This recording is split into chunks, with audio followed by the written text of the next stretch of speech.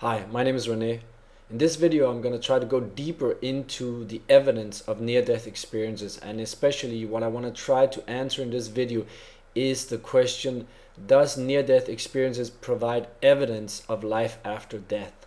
And to do this, I'm going to get a little help from the movie, the BBC documentary, The Day I Died. And here's the first movie. To rule out anecdotal and subjective accounts, Dr. Parnier's research was extremely selective.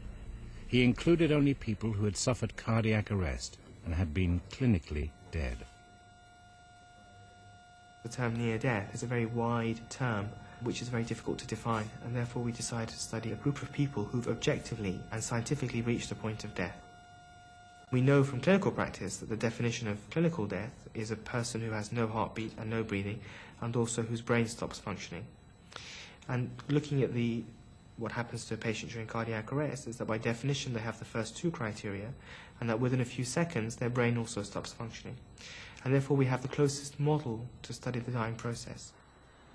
As Sam Permier explains here in the clip, the near-death experience is a very wide phenomenon. It happens under really different circumstances. But because we're in this relation and in this video, I want to talk about the scientific evidence. That's why we here are trying to look, as Sam has done his research, at the scientific and objective cases of clinically death. And I'll just have Dr. Peter Fenwick explain this closer. What exactly does clinically death mean? When you have a cardiac arrest, if you monitor brain waves or the electrical activity of the brain, you find that within 8 seconds it's almost absent. And it's absent throughout the brain, so you don't have little pockets of activity. So, to all intents and purposes, once the heart has stopped, the brain ceases to function. Now, we know from our neuroscience that you cannot have experience without a functioning brain. So, once the brain function has stopped, then all experience must stop. If it doesn't stop for any reason, then you've made a very strong statement. The statement you made here that Dr. Peter Fenwick is talking about is that consciousness continues beyond the brain. And that is really the argument and the proof of life after death that near-death experiences provide us, really. Because if consciousness can exist beyond the brain, outside the brain, then it is not very far to conclude that it can also exist. Consciousness can also exist without the brain and thereby without the body. And that is really the argument and the evidence of near-death experience that suggests that life continues. And what's really important to understand in what I've just shown about the measurement of the brain activity is that that is probably the most defining evidence of the near-death experience that all skeptical arguments and all skeptical theories cannot explain. So this means that all skeptical arguments such as the near-death experience is a dream, it's a hallucination, it is epilepsia, it is REM intrusion, it is all kinds of drugs. All these explanations, they involve a normal functioning of the brain that can be measured.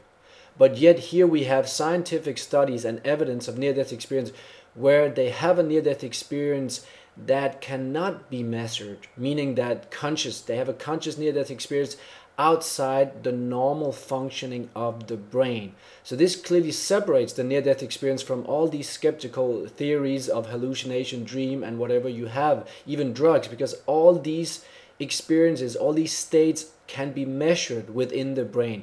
But still, we have many cases of near-death experience that happen beyond this measurement and thereby beyond the brain.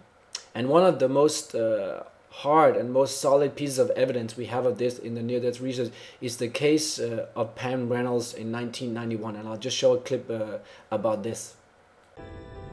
The operation Pam was about to undergo was known as Operation Standstill.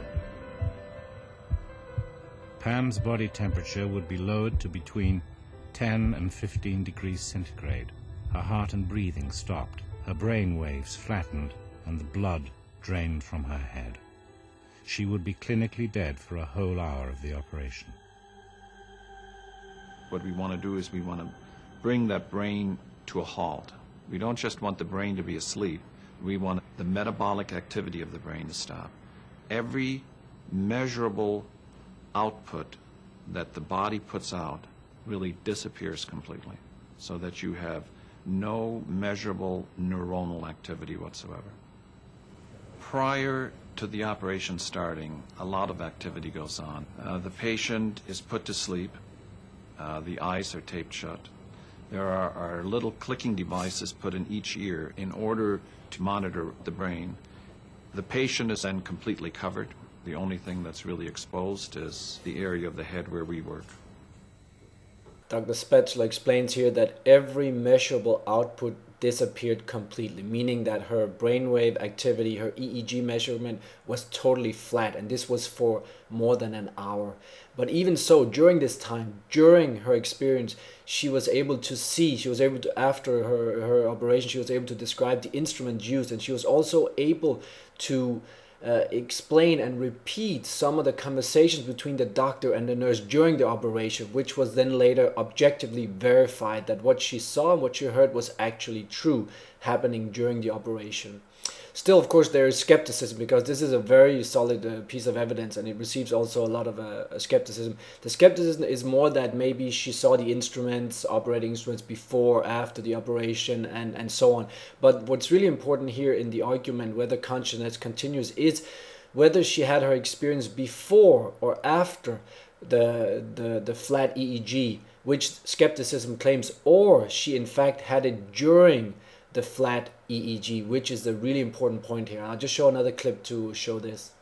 At that stage in the operation, nobody can observe, hear in that state.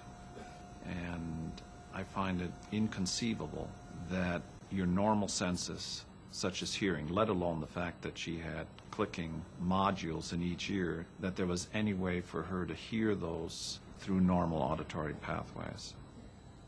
So again, this is very suggestive of the fact that there was some sort of extrasensory perception or out-of-body experience or whatever occurring at the time that was allowing Pam to hear accurately and seemingly see accurately what was going on in the operating room at the time.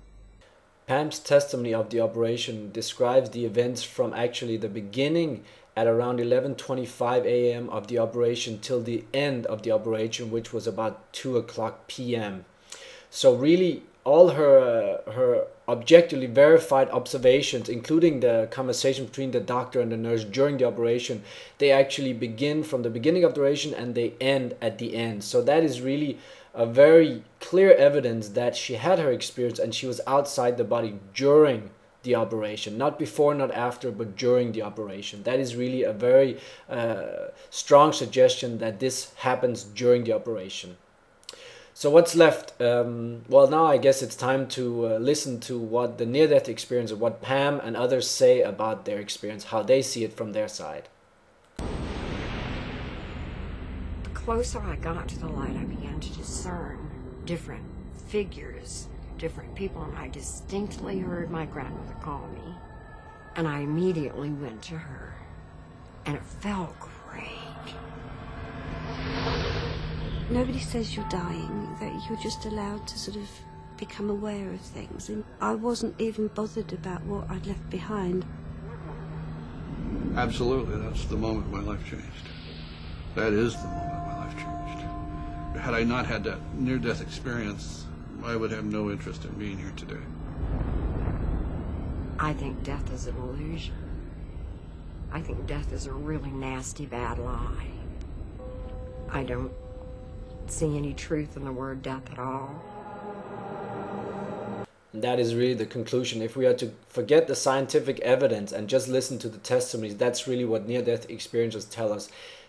All of them, almost all of them, that's 9 in 10, 90% say that they believe they were not near death, they were actually in death. They were actually there, where this case is all about. And they all believe that life continues. That is about 90% of all the cases.